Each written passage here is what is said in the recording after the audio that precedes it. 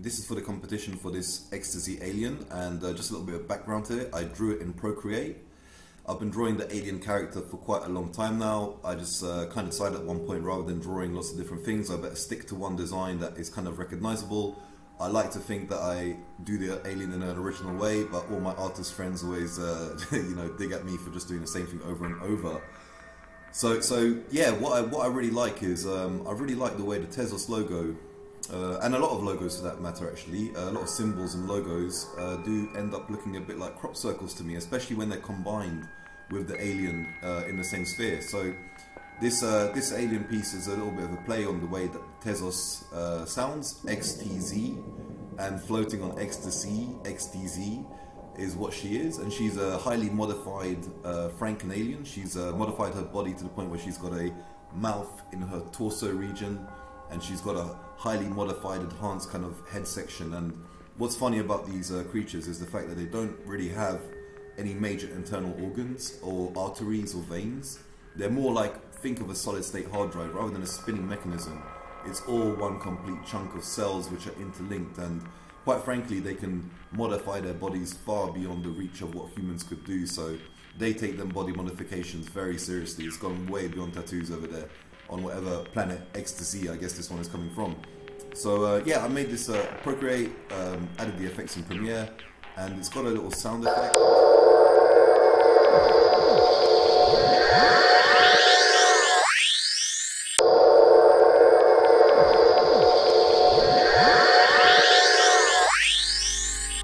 Once again, I want to say really big thank you to everyone who took part in the competition.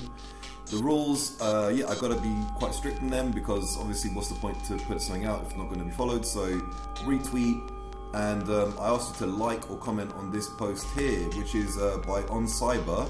And for those of you that don't know, OnCyber is a very cool virtual gallery system for NFTs. So you can upload your NFTs. So this is my OnCyber space, oncyber.io/ViNNi KiNiKi. Boom, you can press E to get more information, and there it's running super smoothly and nicely as it should. So we've got the audio there as well, so that's really cool. And if we move that, we can see the description, and that's pulled straight from Foundation where this piece has been uploaded. So I can click there and go straight through to my Foundation, which is very nice. And I think it's a really just lovely way to bring the digital into the kind of semi-real, or at least experience a kind of gallery feeling, to see how it might look on a virtual wall. So there's a cosmic cat, and on this side we got the star dog, which is inspired by the strain of ganja by the same name.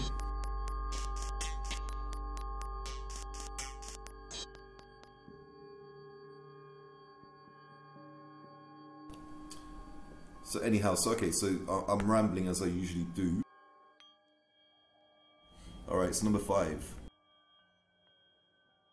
Through these retweets, I'm just going to say a big thanks to LSD Gummy Bears. You picked a piece up, so I really appreciate that. Thank you for that so much. And also thanks to Joseph, because you also picked one up. So check these guys out. They're really talented artists, and yeah, we chat. They're cool people. So Joseph Zoo Art. I'm going to even zoom in a bit more there. Boom. And we got LSD Gummy LSD, who's making both are making really cool art. Then Empire. Let's have a look at their profile. Let's see what they're up to. So Empire is a bit of a secret agent. There's not much revealed about this person here. Alright, so yeah, let's have a look to see if we can find an Empire of all the comments made on this particular photo. But I did just have an idea. Maybe the person commented, but like on the main post by OnCyber, which would also really count. So we're going to revisit that in a second. And if that, oh, there we go, Empire. And wow, do you know what, I really try to comment to everyone, but yeah, I guess I missed you, Empire, so sorry about that, Mr. Secret Agent.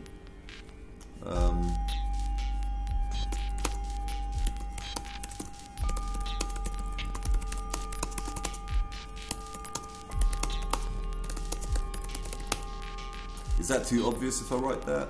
I don't know, maybe it is. I'm just gonna keep it. He or she or they or, you know, whoever, Zim, whoever that is, in betweeny perhaps. I'm gonna just leave it inconspicuous. Super appreciated.